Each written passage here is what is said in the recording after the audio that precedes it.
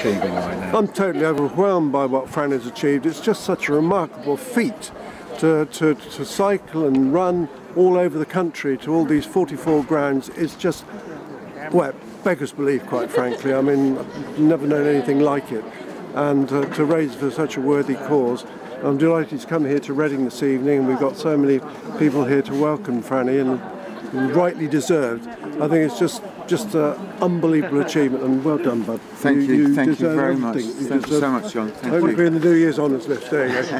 What does it say about his mental strength, his physical strength, and his desire to raise money for cancer research? Well, it just says it all, doesn't it, really? I mean, look, he's fresh as a duck. Well, almost as fresh as Daisy. He'll be all right. It's the good lighting. It's good lighting. No, but, I mean, to come here and then, you know, having cycled all that way today, run all that way today, and then have to meet everybody here and so on. Look at him; he's absolutely right on the money. Fantastic! It gives me a huge lift seeing the welcome that we get at each of the grounds, and especially here.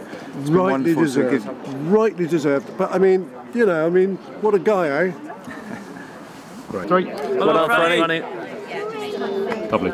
Yeah, no, it was a big day in many ways. Just that step closer to finishing at St Mary's and taking in all the London clubs, and then finishing up here at Reading this evening. It's another club that sort of goes off the list. So we're down well, not even, it is single figures now, isn't it? It's only a handful now. So and the welcome that we've received here is incredible. There's been so many friends and family and well wishers that have come out and joined in today that it's been incredible. So yeah, wonderful way to finish the day. So yeah, very very happy. I'm tired and still a bit sore, but it gives me a huge lift when you get a welcome like that. What did it mean to have Kelvin join you on the bike for the last mile and to see two Southampton players in Stephen and Shane welcome you here at the Madjeski? Yeah, a wonderful hat-trick of players to turn out. It was, Kelvin's just such a great guy and known him for a long time now, and for him to come out and get on the bike in the dark as well. I mean, it's not easy to be riding in the dark. The safety elements a little bit touch and go, and it was a little bit wet at times. So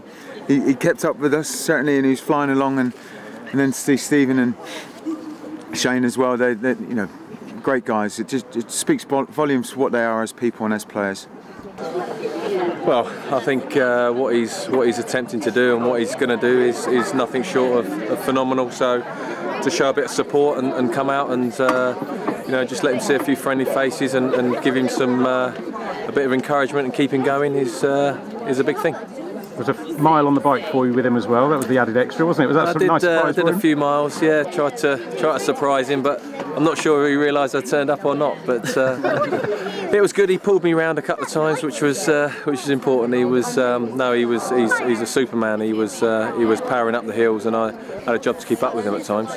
Shane, Stephen, what does it mean for the current squad to be here showing presence? From the playing squad, support for Franny. Yeah, I think he's inspiring everybody taking on this challenge. It's a huge task to take on, and there's a little bit of light at the end of the tunnel. So obviously we've been away in the international break. It was nice to be here tonight and see him and support him, and great credit must go to him for taking it on and raising some much needed funds.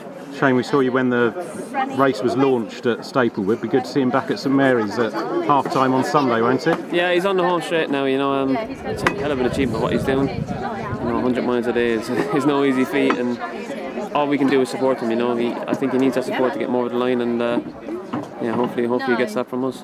Just finally, chaps, what does this say about the mental as well as physical strength of Franny, that he's been able to go through this for 13 days already, marathon every morning, 75 plus on the bike every afternoon? I think that says everything about his character. I think if you need inspiration from anything, what he's achieving right now and what he's doing every day, he's a strong guy, and I think that at the end of this challenge, I think everybody realise what a fantastic achievement it is, both physically and mentally.